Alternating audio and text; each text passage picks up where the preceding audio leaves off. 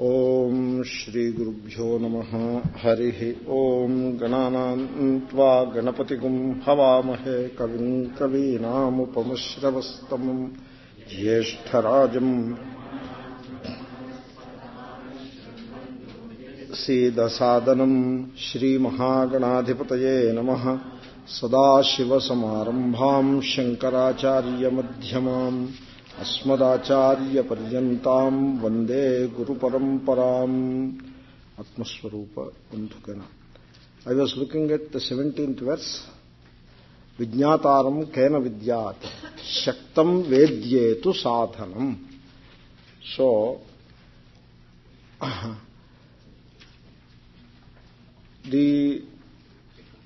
the plier which holds to the objects, the plier, the cutting plier, whatever, tongs, a pair of tongs, it holds the object, but there is a hand that moves the tongs. One Western philosopher tells a lot about this. So the tongs that holds the object is moved by a hand, and these tongs cannot move that hand, right? So vijñātāramare kena vijaniyat. I am the primary fact, primary truth of this creation. So there is the world as evidenced by I. And of course, God is also there when I wake up. In sleep, neither I am nor God is. And I wake up, and now I become a devotee, and then there is the God. So who is first? Whether God first or devotee first? Devotee first. So, I am is the primary fact of this creation. And I am doesn't need to be validated by any means of knowing, by any means of cognition. I am, the primary fact, doesn't need any proof. In fact, it proves everything else. Therefore, vijñātāramare kena vijaniyat. That I have talked about it in some detail. So, then sadhanantu shaktam vedyetu sadhanam. Sadhanam is jnana sadhanam, the means of cognition. That is the mind here. Mind, it is able to know. It has this faculty of knowing because it's an instrument. Like I told you, the tongs, mind is like a tongs. Mind is an instrument. That's why there is no wisdom in identifying with the mind. We should use the instrument. Suppose you have a crowbar or some such instrument. You use it and take care of it and put it in its place. We don't identify with it. We don't take it to the bed. So we just leave it in its place. Mind is like that. It is an instrument. It's a very subtle though. It's a means of cognition. It's a tool of cognition. And so as such, being a tool, sadhanam is a tool.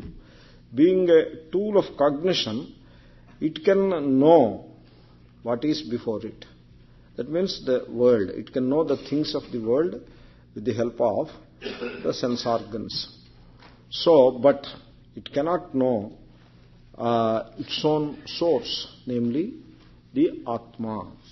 So, the essential reality of the individual cannot be cognized by the mind. So, naiva shaktam. This vakya is a paraphrasing of the Shruti vakya. Here, Vidyaranya Swami is bringing various Shruti vakyas, the statements of the Upanishads. So, Vijñātāramare kena vijaniyat is also a statement from Brihadaranyaka Shruti, whereas this is from Kathopanishad. Naiva vacha namanasa. Like that, the Kathopanishad Shruti is there. The words cannot describe the reality, the Atman. You know how a word originates? So there must be a form. And that form is cognized by the mind. And corresponding to that form, which is cognized by the mind, a word arises. So, vacharambhanam vikarah namadheyam mrittiketyeva satyam. So, this is the way the name and the form are interconnected. You have both of them always together. You cannot have one of them without the other. So, vak and manaha. Suppose mind is able to cognize a form, then automatically the the mind itself will supply a name, because that is part of the cognition. So, and that name is uttered by the organ of speech. So, if mind cannot cognize, then words cannot describe, because they always go together. Naiva vacha na manasa. Same way with Taittiriya also. So, yato vacho nivartante, having said that, it is incomplete unless you say the next thing also. Aprapya manasa saha. Now it is complete. Manaha is rupam. Vak is nama. Rupam is shape. Vak is nama. And so they can grasp and they can cognize anything which is a nama and a rupa. Nama rupa are within the frontiers of mind and speech. But reality is nama, not nama rupa. It is not a name with a shape or a shape with a name. In fact, as long as this nama-rupa buddhi, what they call, nama-rupa buddhi. Nama-rupa buddhi means, in our vision or understanding, we take whatever has a shape and a name as real. That is called nama-rupa buddhi. So, there are two buddhis. One is nama-rupa buddhi, another is bhogyatva buddhi. That means you look at an object with the eyes of an enjoyer. The person who is looking at the objects is an enjoyer. Just you imagine you are walking along the aisles of Walmart. What are you there? What are you? You are an enjoyer. An enjoyer is walking. And therefore, he looks at this, he looks at that, and it is the enjoyer who is looking at them. Suppose sometimes you may walk along the aisles without being an enjoyer. That's okay. Then you are not an enjoyer. But generally, the example is that the enjoyer is looking at the objects. So now, he looks at the objects with the understanding, with the vision. The background vision is bhogyatva buddhi.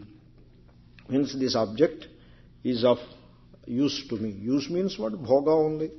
So this is useful. Useful in the bhoga. Another name for bhoga is useful. So I can enjoy it.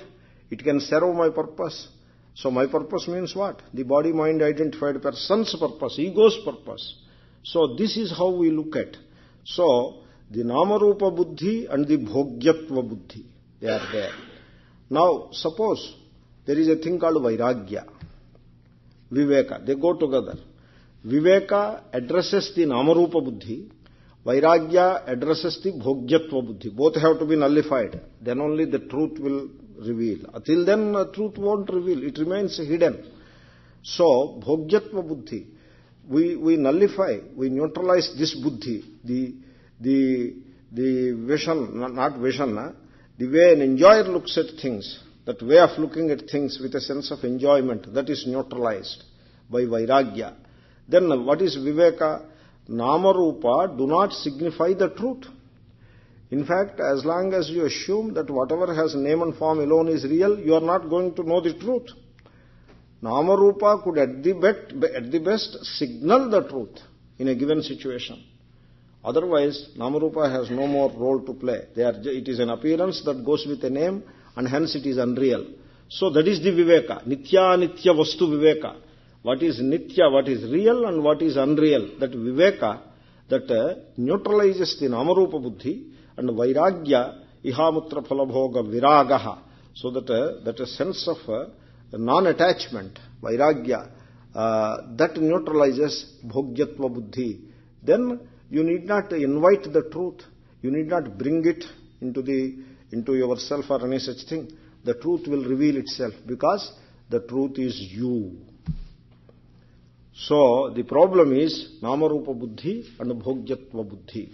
So the point here is, so the mind and the organ of speech, they belong to the sphere of Namarupa and Bhoga. They can grasp anything within that sphere. They cannot grasp the Atma, which transcends the names and forms. And Atma is not meant for Bhoga. No. Atma is not meant for Bhoga. The Atmananda is not the pleasure of a self-conscious ego. It is not. And therefore, Naiva Vacha Namanasa, that Shruti is brought out in that statement. That finishes the 17th verse. We now go to the next verse. Savetti Vedyam Tatsarvam Nanyastasyaasti Vedita Vidita Viditabhyam Tat Prathak Bodhaswarupakam. Again, this verse, it captures the spirit of two Upanishadic statements. The first statement is from Shvetashvatara Upanishad. In fact, when you read the sentence, immediately the Upanishadic statement flashes. It is like that. Because it is a paraphrasing. The statement, the original statement is paraphrased by the poet, just by changing a few words here and there, so that it fits into the matter. So, Savetti Vedyam Tat Sarvam. Tat brings in Yat. Yat Vedyam Tat Sarvam Saha Vetti. Whatever is to be known, that is known by the Atma or to the Atma. Savetti, Saha is Atma. In fact, the Shvetashvatara Vakya says, Savetti Vedyam Nacha Tasyasti Vetta. That is the Shvetashvatara Vakya. It is seen there almost identical. Nanyaha Tasyasti Vetta. That Anyaha is an extra word. So, Atma, it knows the entire Jagat, it knows. Atma knows. You see, I remember a very interesting event in Bhagavatam, one story. Dhruva was a devotee. He was doing a very severe penance. He is a young boy, but he performed a very severe penance for 6 months. And penance is contemplating upon the Lord Vishnu or Ishvara. So, he is in samadhi, means no food, nothing. He is like a statue sitting there, a breathing statue, nothing more than that, for days on. And so like that he was in samadhi. The mind was as though frozen with one thing in it, that is Ishvara. That is the total concentration. And now Ishvara came. Ishvara, he is contemplating upon Ishvara in a particular form. So Ishvara appeared in that form. You know, Ishvara appears in whichever form you contemplate Ishvara. That is how it is. Because Ishvara can appear in any form. Because essentially he has no form. So he appeared in the form in which this young boy was contemplating. And Ishvara appeared. But then Ishvara is waiting there. This boy is still continuing with his penance. And now, so now Ishvara, it is now Ishvara is at the receiving end in a way. He has to make himself known. Then only the purpose of his appearing there will be served. Whereas this young boy, he is so absorbed in his meditation that he doesn't know that Ishvara is before, and he doesn't recognize Ishvara, and therefore this poor Ishvara is standing there. So that means now you know who is first. Really. And then what Ishvara does, that is the story. Then what Ishvara does is, he has a conch. Ishvara, Lord Vishnu holds a conch in his hand. Again, conch is a symbol. Everything is a symbol. So, conch symbolizes the knowledge of Vedas. That is what it symbolizes. Because all the 4 Vedas have originated from the divine sound Om. And the conch, if you blow the conch, the sound that comes out, it resembles the divine sound Om. So you can take it that way. There may be an elaborate method of explaining the connection between conch and knowledge. This is a very shortcut method. So, conch, this conch he takes. He says there, the poet says, Kambumayena, like that, the Vedic knowledge, which is in the form of the conch. And so this conch, with that, he touches Dhruva on his cheek. He touches like that. And with that, Dhruva's meditation is broken. That absorption is broken. Now Dhruva was surprised why his concentration was broken, and he opens the eyes. And now he cognizes Vishnu. Then Vishnu is there. Till then Vishnu has to wait for getting validated by this cognizer. That is how it is. Really. Therefore, Savetti Vedyam. You the Atma, you know everything. Savetti Vedyam, whatever Vedyam it is. Yad Vedyam tat sarvam saha vetti. Na tasyasti vetta. That Atma cannot be made an object of knowledge by some other agent of knowing. There is no another knower for that Atma. You see, suppose there is Ghata is there. Ghata is validated. Ghata doesn't say, I am Ghata. Ghata is pot. Ghata doesn't say, I am pot. A conscious being has to say that it is the pot. So, Ghata is validated by what we call Ghata Jnanam, the knowledge of the pot. So, all existence in this universe has to be validated by a cognition. So, the Ghata Jnanam validates Ghata. Then who validates Ghata Jnanam? Jnanam. Jnanam doesn't need any other validation. It is self-validating. Because in philosophy, we don't accept jnana for jnana. Jnana jnanam we don't accept. Ghata jnanam we accept. But jnana jnanam we don't accept. Whereas Indian logicians, they say jnana needs to be validated by another jnana. Jnana jnanam. Ghata jnana jnana. Then if you apply the same logic, then it goes to infinite regression. You can easily see. So we say all names and forms are validated by the Atma, which is a Jnanam. Atma is the Jnana Swarupa. Satyam Jnanam Anantam Brahma. It is a Jnana. And Atma being a Jnana, knowingness, it doesn't need any validation by another agent of cognition. Nacha tasyasti vetta.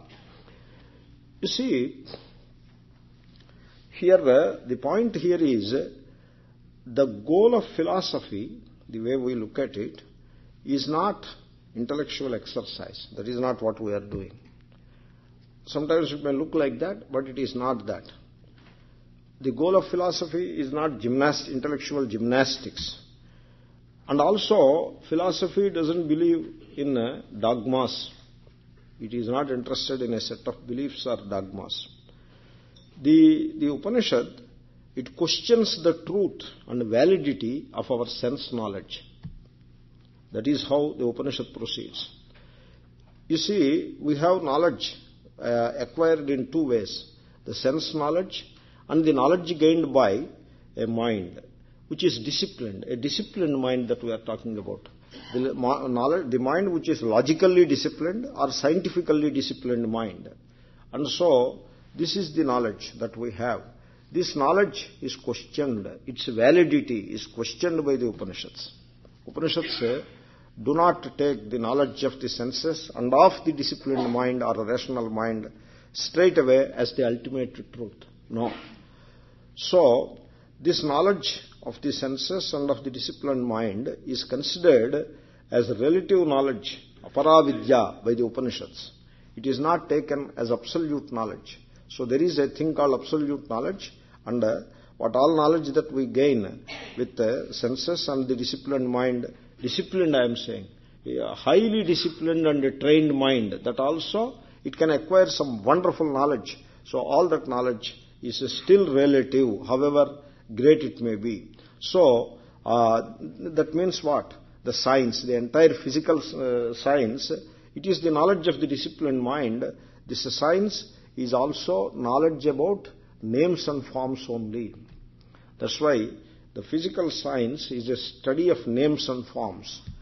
That is what it is. Whereas the Upanishads or philosophy is a study of reality. And so the scientific knowledge or the knowledge of the senses and the mind is the aparavidya. It is relative knowledge. To put it bluntly, it is the knowledge of the shadows. That is what it is. Entire. Again, put something in somewhere else. You can do like that, but we do this way also. This is one way of looking at it. It is the knowledge of the shadows, and there is no substance in that knowledge. So, the knowledge of the mind and senses is knowledge of the shadows without any substance. There is a higher knowledge, paravidya. Para means higher or superior knowledge, paravidya. That knowledge, it is, strictly speaking, it is a higher form of awareness. Because there is no particularity associated with it. Whereas all knowledge is particular, because it is the knowledge of names and forms. The name and form, it defines and limits the knowledge itself. Whereas the higher knowledge is not defined and limited like that. Therefore, it is the knowledge in the form of awareness, and in this awareness, the knowledge and the experience become one. So, whereas in the sensory situation, what you know and what you experience, they are two different things. The experienced is outside, and the experiencer and the experience are within. This kind of within without division persists. Whereas in that higher form of awareness in Paravidya, the knowledge, the knowing, the knower and the known, they merge, they coalesce. And so, to put it in a different language, the experience and the knowledge, they become one. And this higher form of awareness, this is the Paravidya, it transcends the transient and the relative. So, that is the meaning of saying, Savetti Vedyam Tat Sarvam Nanyas Tasyasti Vedita. That Atma is that higher form of awareness. And hence, there is no agent which will in turn objectify it in a piece of knowledge. That is not going to happen. So that is how we understand that statement. You may wonder, it is all said earlier. As I told yesterday, it is said earlier, but we say it again. The language differs. The way we look at it differs. And it needs to be repeated like that. It is really not a repetition. Then the second vakya. Vidita viditabhyam tat pruthak bodhaswarupakam. So this is something very, very critical and very important. You see, vidita is known, avidita is unknown. So, what is Atma? In which category you will put it? Is it vidita, known, or avidita, unknown? It is neither vidita nor avidita. You may just stay with those two words. So, vidita and avidita. Vidita known, avidita unknown. In fact, once again, the poet Vijayaranya Swami, he is paraphrasing a sentence from Kenopanishad. So, the sentence is, Anyadeva tad viditat, atho avidita dadhi. Tat atma, that reality, tat atma, I mean tat brahma saha atma, doesn't matter. So, that reality, viditat anyadeva, it is indeed distinct from what is known. So that means immediately it may look as if Atma is the unknown. Because anything which is not known, or distinct from known, you see the negation and anyat, na and anyat, they mean the same. The negation has the meaning of anyartha. So when you say anashvaha, not horse, means it is something other than horse. So na has the meaning of negation, absolute negation. So ghataha atra nasti, that is absolute negation. There is no part here, negation. And it can also mean another, other than what is said. Therefore, like a brahmanaha is a person only. Brahmana is not non-existence. It is not shunya. It is a person. But a person who is not, who is different from brahmana, or anashvaha, an animal which is different from horse, like that. Therefore, anyat and na, one and the same. So, anyadeva tadviditat. When you say it is not the known, it is something distinct from the known, then is it unknown? No. Aviditat atho, and also aviditat adhi. Adhi means not anyat. Adhi is another way of putting it. Adhi means upar. It transcends avidita. So the Shruti is very critical there. It negates the vidita, but it doesn't altogether negate avidita. It transcends avidita. So when it comes to vidita, we straight away, with all force, we negate it. Because it is namarupa. Vidita is namarupa. Vidita means known. Known by what? Known by the senses and the mind. I tell you, the senses and the mind are very, very limited in their scope. So I say without glasses I cannot see what I see with glasses. It is as simple as that. The senses are very unreliable, even in worldly things. Even for namarupa's sake, they are very unreliable. Then the mind is highly prejudiced with all kinds of conditioning. Social conditioning is there in the mind. Cultural conditioning is there in the mind.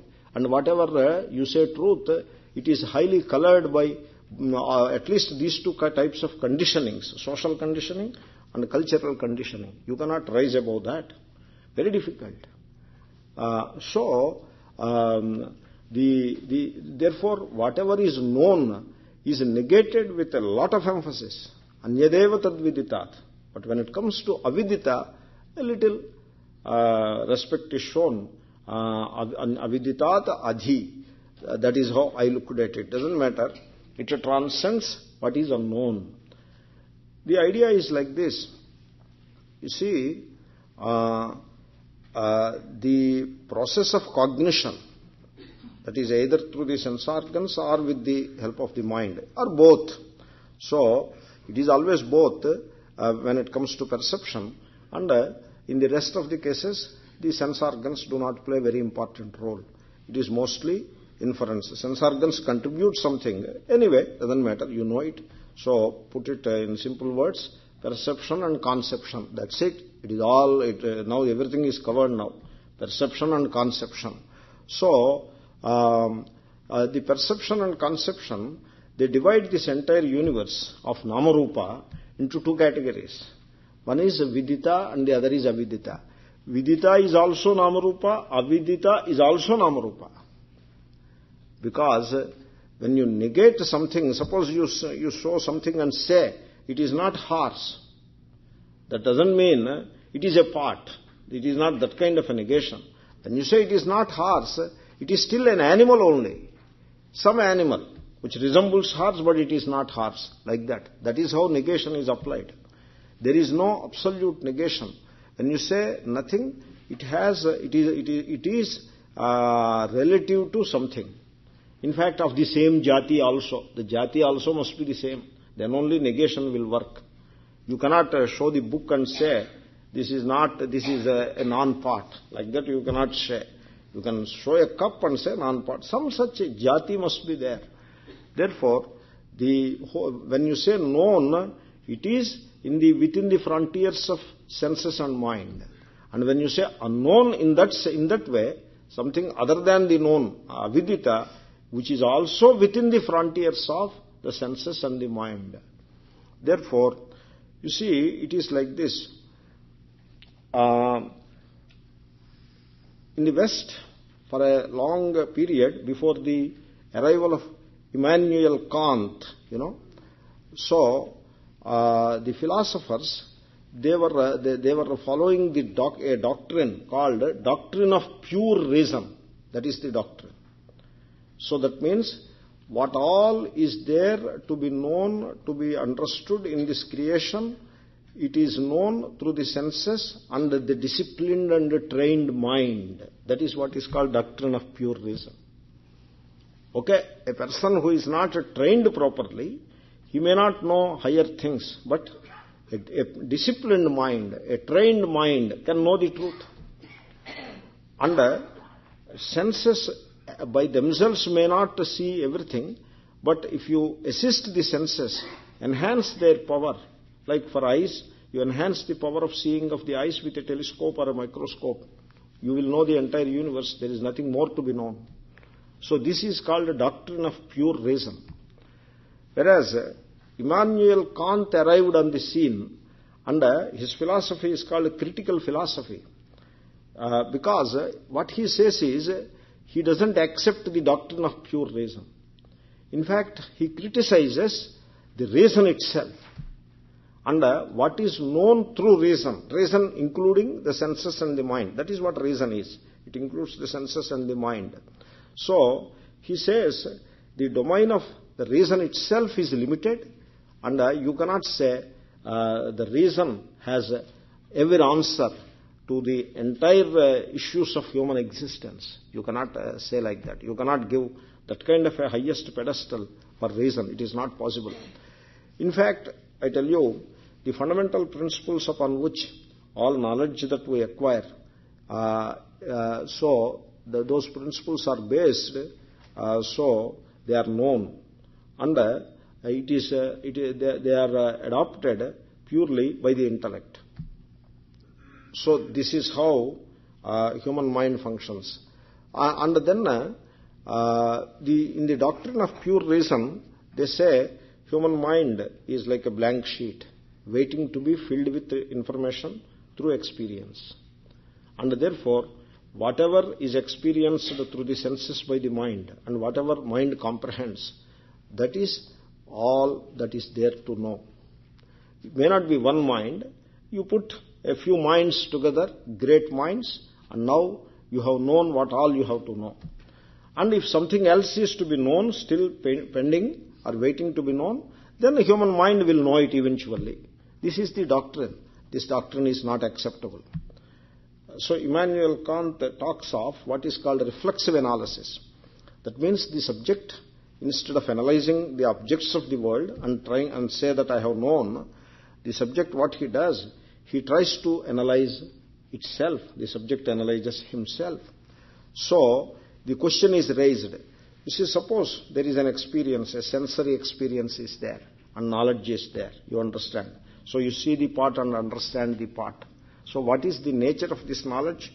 You see, what Kant says is, the knowledge of the part is not entirely the product of an experience, sensory experience. The knowledge of the part is an outcome of synthesis of this experience together with the fundamental structures that are already present in the mind. And he gives a list of structures. For example, time, when you see the part in the now. In the present you see it. You never see it in the past or in the future. You always see it in the present. And the present, that time sense associated with the experience, that is provided by the mind. That is not there as part of the experience, sensory experience. I see the part, and the mind provides the time principle. So I see the part now. That now is not part of sensory experience. That now is provided by the mind. And the space also is a category of the mind only. So the mind has this framework already in place. It is not a blank sheet as it is assumed in the case of doctrine of pure reason. It has got a structure of principles already in place. So one of them is time, the other is a space. And then cause-effect relationship, the principle of causality, is provided by the mind. Mind provides it. The moment you see the flower, it is not the senses which tell you that the flower has a cause and that cause is the plant. Senses do not bring the principle of causality into the picture. The principle of causality is a contribution of the mind. The mind contributes because it is the mind which has this principle of causality fixed into it. So three categories which we talk all the time in Vedanta, the mind has three categories fixed in it. It works on the fundamental framework of space, time, and the principle of causality. Now, any sense experience that you gather through the sense organ, that is synthesized with this framework, and the result is knowledge. This is how it happens. And one more principle is there. The principle of plurality. This is what Kant says. When I see it, I am amazed how beautifully he concludes what the Upanishads have told all the time. He says the principle of plurality, it is not a product of pure sense experience. Because there is a principle in Indian logic which also Kant says, the principle is eyes do not see. It is the mind which sees, Whenever eyes see, it is the mind which sees through the eyes. Therefore, let us say the mind. The mind never sees two objects at a time. That is a law. There is a sutram by Nyaya Shastra, in Nyaya Shastra by Gautama. So, if you see two fingers, the mind cannot see both the fingers simultaneously. It cannot. It has to see this finger first and that finger later. Or first this finger and then that finger. At the same moment, it cannot see both fingers. It can see one object at the same moment. And now, if that is the case, then the sensory experience provides unit knowledge, unit information at every time. It doesn't provide the sense of plurality. The sense of plurality is a contribution of the mind. It is not the contribution of sensory experience. Because mind functions based on memory. It sees this and then it sees this next finger and then connects them by memory and then projects the idea of plurality. Therefore, the idea of duality or plurality is a contribution of the mind, a conditioned mind. Space, three-dimensional space and volume is a contribution of the mind. Time is a contribution of the mind. So like this, mind and senses put together, they synthesize knowledge. Knowledge is not a unitary process. It is not a single thing. It is of course a unitary process by bringing together the sensory experience with the fundamental framework of the mind. This is how the knowledge happens. So, saying that this is the summum bonum, this is everything of knowledge, it is not acceptable. So, Upanishads say, this knowledge which is synthesized by the mind through the senses, it is very limited and it is not exhaustive, it does not include the source of this entire process, the awareness which is Atma, it doesn't fit into this process of synthesizing knowledge. And therefore, Atma is beyond this process, and therefore Atma is beyond the categories of known and unknown. That is how we look at it. I tried to provide some kind of philosophical basis for this statement, vidita viditabhyam anyat. And the Upanishads were saying this all the time. What Kant has arrived at much later. So in fact, what Kant says, he is a critic of reason, the critical philosophy, he named it as a Copernican revolution. You know what Copernicus did? Before Copernicus, people thought that earth is in the center and the sun is going round the earth. The Copernicus put this whole theory on the head. He reversed it altogether. He put the sun in the center and earth, etc. going round. So, he just turned the philosophy that existed till that point on its head. That is what Copernicus did. And so, Kant says, my philosophy is like that. Because in the doctrine of pure reason, all knowledge has its origin in the world. Only you need a blank mind, like a blank slate. It is a blank mind, ready to receive the knowledge, highly trained and refined, and the sense organs. So you have known what all has to be known. If something is there, the human mind will know it. This is the doctrine of pure reason. This is just turned on the head by Kant, by questioning the reason itself. The reason is not sacrosanct, it is a synthesis, and therefore it is highly dependent upon the structure of the mind, the samskaras of the mind. In any case, it doesn't exhaust the domain of knowledge. So, anyway, I don't know whether I made a big deal all about it. So, in my enthusiasm I have done it, doesn't matter. Coming back to the thing, so vidita viditabhyam tat pruthak. Atma is neither the known nor the unknown. It is distinct, pruthak. So, it is bodhaswarupakam. You see, here I would like to say one more thing. The language that is used in describing the Atma, we have to understand it. Because we say Atma is not available for description with words. We say it in so many words.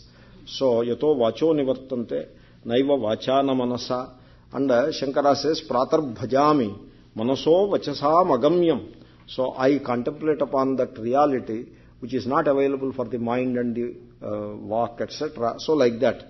So, in this context, and here we have this statement, very weird looking statement, enigmatic statement, vidita viditabhyam anyat. So, in this context, I would like to say, you see, language has its limits and it has its glory also. You see, suppose you take the language of the marketplace. It is very rude and very crude. And when you go to a scientific laboratory or a class of philosophy or whatever, any university classroom, there they use an altogether different kind of language. Very refined language and very appropriate language they use. So there is such a big difference between the language when you compare the marketplace versus a classroom in a university. Now, when you come to the Upanishads, here we have to describe the spiritual reality. It is the language of a classroom is used to describe the sensorial experiences and the inferences of the mind. That is the language, very refined, all right. But when it comes to Vedanta, that language, that exactness of the language is not enough. Because here you have to describe the plane of not of sensory knowledge. Here the plane is that of spiritual experience or spiritual being experience, in the sense you are identified anubhuti. So in that sense I am talking, not the normal experience. So even the most purified, the most refined language fails to describe the Atman. So the language that serves very well in the worldly, in the knowledge of the universities, etc., it fails to describe the Atman. Similarly, thought. For the marketplace, you need a kind of thought. But when it comes to a university classroom, physics or chemistry, that kind of a thought structure is not enough. You need to refine the mind, train the mind further. But when it comes to the Atma, so the thought, no matter how refined it is, no matter how much trained the mind could be, the thought fails to grasp the truth of Atman. So, you see, what is thought, Thought is a response of memory to a stimulus which is outside. You see something and a thought arises. So that is the stimulus, and the thought, it arises, and it has the memory as its basis. Based on memory it arises. When you cognize the part, it is the light reflected by the part that falls on the retina, and the resulting thought is a product of the memory all the time. So the thought is encased in the past experience, in the earlier samskaras. That is what thought is. So such a thought, which is a process in time, a movement in time, which is encased in the past, is not going to grasp the reality of the Atman. So language and the thought process cannot attain the Atman. That is true. But yet, Atman is not attainable.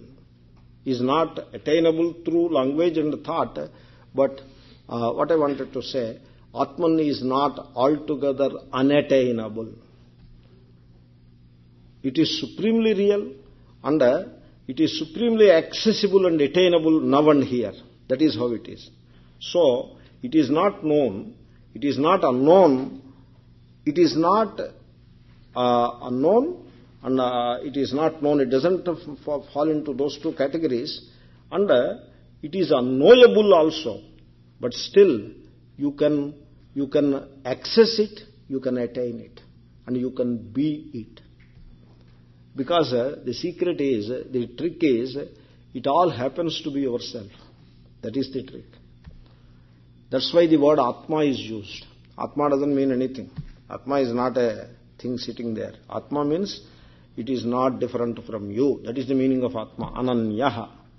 So as long as the human mind looks at the reality as though something different from me. So aram, ishat, alpamapi, dvaitam. So it is something, I am here, that Atma is something which I have to gain, which is different from me, which is away from me. This kind of the duality, the notion of otherness, even an iota of it will act as an obstacle for the knowledge of the truth. That is the idea.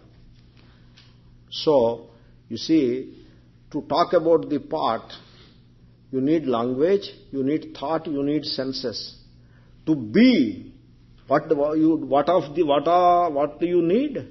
Do you need language? To be? To become, you need everything. To be, you don't need anything. To think, you need something. You need a mind, you need senses, you need earlier samskaras, vasanas, memory, all these things, paraphernalia is needed. But not to think, I am not saying about thinking. Just to be. Do you need language? Do you need to think to be? Like Descartes? Not necessary. To be, you don't need anything. To be, how much distance you have to travel? Being, how far removed it from you in time or space? So this is the central idea of what all we are talking. Vidita vidita abhyam. So, anyway, what all we know through the senses and the mind, Atman is entirely different from all such things, known and unknown. So all our present knowledge will have to be turned aside. In this sphere of Vedanta, all positive science becomes nescience. It is other than everything that is known. Then it must be something unknown and unknowable, or it is altogether non-existent. No. So, it is, Atman is beyond the categories of both the known and the unknown, and so Atman is not unknown in that sense, because the world is divided, Namarupas are divided into known and unknown. So in that sense, Atman is not unknown, because Atman, now I will contradict what all I said now. So Atman is the most known of all, because it is the Drik, the eternal seer, the self of all, the background reality of every experience, sensorial or mental. And it is not an object of, it is not something, an item of objective experience, all right, but it is the self of the knower himself. And as such, it is more known. It is, instead of saying more known, it is attainable and accessible now and here. And so, that is how it is understood. Vidita viditabhyam tat prathak bodhaswarupakam. So this statement, it is not the known and it is beyond the unknown. It is always a difficult statement to explain. But then, anyway, we have seen it to some extent. There is Shankara puts it in Kenopanishad Bhashya in a slightly different way. I will say that also, so that it becomes complete. You see, Shankara puts it looks at the statement in a slightly different way, very unique way. He says, if it is known or unknown, this known and unknown two categories, he converts them into a different set of categories. Heya upadeya. If it is known, suppose known, it becomes heya. How it is becomes heya? You see, for a viveki, for the one who has the faculty of discrimination, for a viveki, whatever is known is namarupa and hence unreal. That is enough to say that it is unreal. Vacharambhanam, you have a name for it and it has a form. Vacharambhanam, vikaraha is the form. So vacharambhanam vikaro namadheyam mritiketyeva satyam. Therefore that is not satya. That is not, it is not satya anymore. Satya, truth, is elsewhere. So it is only just namesake, namadheyam, namamatrameva. So there is no reality for it. And there is another statement in the Upanishads, I will conclude in 2 minutes. So that is, yadalpam tanmartyam. Whatever is small, this is Chandogya 7th chapter, yadalpam tanmartyam, yad bhuma tat sukham. So whatever is small in space and time, limited in space and time, it is transient, and hence it is not sukham. And therefore it is heya, means that which has to be rejected. Now, is Atma heya? No. It doesn't fall into that category. It is not heya. By saying it is not known, vidita, we have said that it is not heya. Then what about avidita, unknown? Generally human mind works like this.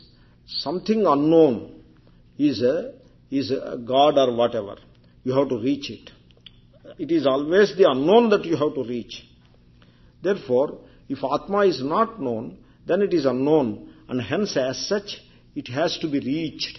It has to be got hold of. Upadeya, you have to bring it, you have to take yourself there, or you have to bring it to yourself, whatever. You have to gulf the bridge, and somehow you have to reach there. This is upadeya. And so Atma is not upadeya.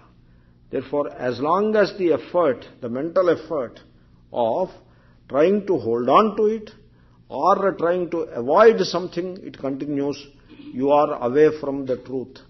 So because mental effort is always in the form of the opposites of raga and dvesha, heya and upadeya. So this is something which has to be rejected. I have to throw it away. And upadeya, I have to grasp this. As long as these two efforts continue, the mental effort continues, the truth remains away. That is how he puts it. It is neither heya nor upadeya. Then what is it? It is yourself. And just be. That is how it is understood. We'll come back. Om Purnamada Purnamidam Purnat Purnamudachyate Purnasya Purnamadaya Purnameva Vashishyate. Om Shanti Shanti Shanti. Harihi Om Shri Gurubhyo Namaha. Harihi Om Tat Sat. Shri Krishna Arpanamastu.